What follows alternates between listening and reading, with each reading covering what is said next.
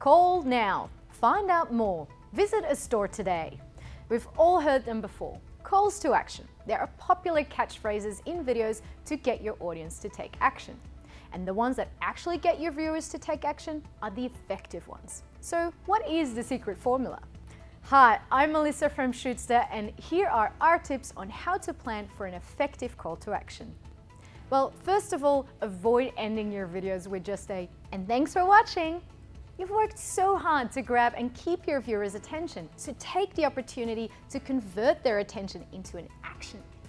Direct people on what you want them to do next or what they can expect next from you by using an active or a passive call to action. An active call to action is a rather blunt command.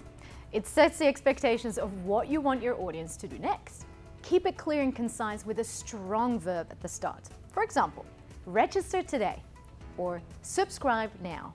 A passive call to action is a little bit more subtle. It sets the expectations of what your audience can expect from you. The tone of voice here is a lot softer too. For example, see you next week or stay tuned for more. In any case, keep it enthusiastic and focus on the single action you want them to complete. Don't overwhelm them with too many options or requests.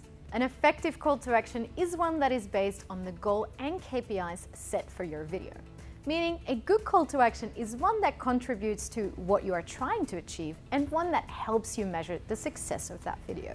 For example, let's say your goal is to inform your audience about a webinar you're live streaming next month.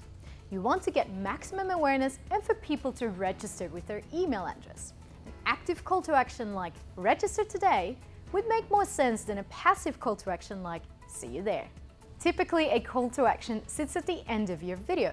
Makes sense to wrap up your video with a call to action as it's the last thing people hear and is therefore more likely to stick.